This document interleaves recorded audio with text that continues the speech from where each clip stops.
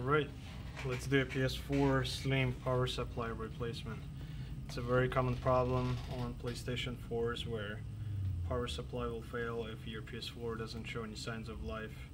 There is a pretty big chance that it just needs a new power supply. It only takes 5 minutes and you just need 2 screwdrivers. We need the Torx, the 8 size screwdriver, and the Phillips. So we'll begin by taking the top cover off. So we want to start prying where it says Sony here first. So just push with your fingers, just like that, and then push where it says PS4 as well. Just like that. There we go. And just lifts up. Then let's turn it around. We have 2 Torx screws right here, 4 Phillips screws, and a smaller Phillips right here.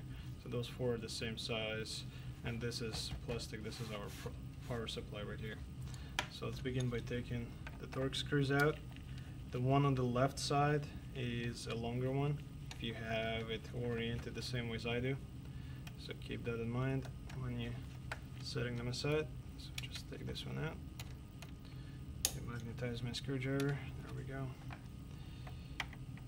On the right as well. There we go. So the one goes on the right. Take the metal. This metal thing just comes off.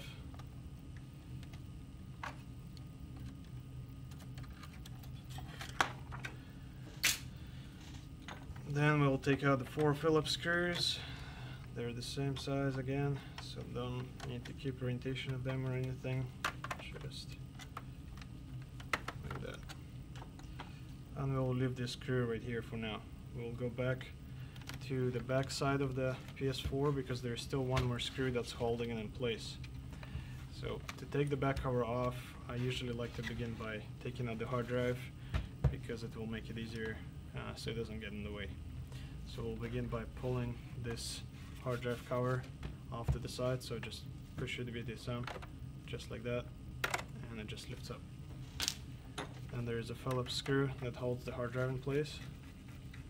This one you're not gonna lose, it's a pretty big one. And then we got the hard drive latch right here, so just pull with your fingers and just pull it straight up, nice and easy, and it just comes out. Be gentle with the hard drive, they're pretty fragile, so I'll just set it aside. Then we have a warranty sticker here, it needs to be removed. You can pry it up with the tweezers. By doing that you do void your warranty, but if you're replacing it yourself, chances are you already don't have warranty, so if you had one you would have taken it back. So we'll unscrew this another Torx screw from the back cover, set it aside, and now we just have to lift it up. To lift up the back cover, what you want to do is you want to pry from this side here. So we'll begin, like always, from the corner and just push it right up, just like that. And then on the other side as well, push it up. And we will lift this side, we'll lift it from here and then slide it down like that. Because there's a lip on this side that's holding it in place, so you cannot just lift it up. You have to lift this side up and then it slides down like that. There we go. See, that's the lip that's holding in there. So set it aside. Now here you don't need to take any of those screws out. The only screw that holds the power supply in place from this side is this screw right here. It's the second one from the side, from the edge, this Phillips screw right here. So we'll just take this one out. Keep it separate from the rest of them because it's different size. So just set it aside near my hard drive here, so don't forget. Go back here. Now we can get back to this one. Again, this one is different size from the rest of them, so pay attention not to mix them up. This antenna clip here, you cannot lift it up. It needs to slide. It needs to slide out because there is a metal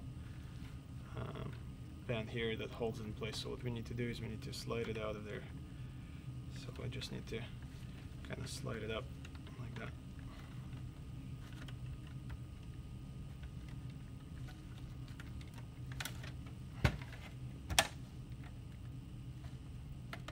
There we go. As you can see, it's still there. You just need to fish out this cable out of this hook. So what we'll do is we'll go around, we'll pull in it just like that. There we go. So now it's no longer in the way of the power supply. To get the power supply out, we're going to pry from the top of it here, and just nice and easy. There we go, and just like that. Once the power supply is loosened, we want to flip it up and this way. It's still held in place with this cable right here, so unplug that and it's out. And this is how your new power supply is going to come in. It's not going to have anything special, just the same exactly like the one you have here, but working. So let's pretend for this exercise that this is the new one, and I will show you how to assemble it back together. So we'll just put it right here and plug the cable back in first. There we go. And then flip it back. Make sure those go in here. You're going to feel that once it's in place. There we go. We're going to line this back, this antenna here, so it's back in place. So it should be like that. This is how it goes back in there. This is how it should be. And then we're gonna get it like that and slide it back in place and screw the screw in. Let's get that tiny screw. It's a Phillips again. There we go. Now those four.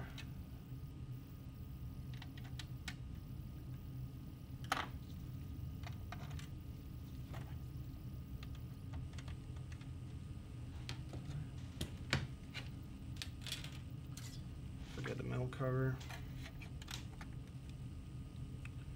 The long one goes on the left again, and the short one goes on the right side here. So we'll just screw them back in place.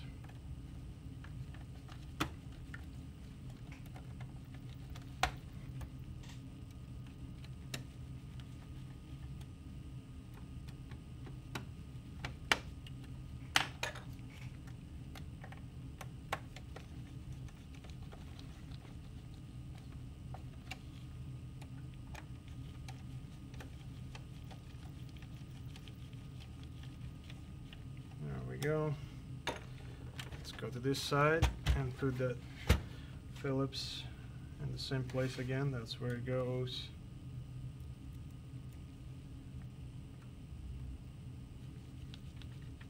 There we go. Now let's install the back cover. We want to begin by putting this edge here and sliding it under there. So I'm gonna do this motion. So you slide it under here, and there we go. Just clips down. Just gonna press. Perfect. You can put this torque screw back into the back cover. Boom. Now the hard drive.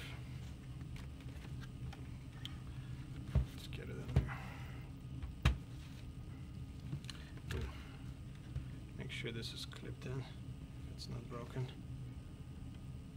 Alright. So the hard drive orientation goes like that. If your fan is on top, this is the top of the hard drive, and this is how it's gonna go in.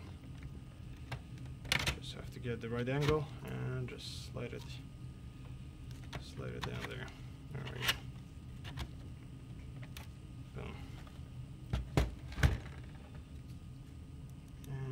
Phillips back in there.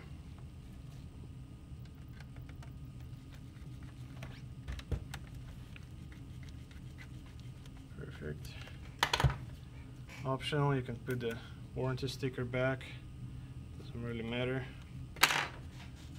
And now the hard drive plastic cover again slides that way. There we go. And now the top case. Just slide it down like that. Again, the Sony is the last. This is the last part that gets clipped in. So you want to get this edge under here. So it goes under, and then close it in. Right? Perfect. Now you can just plug it in and see if that fixed the problem. And if you're lucky, then it should be good to go.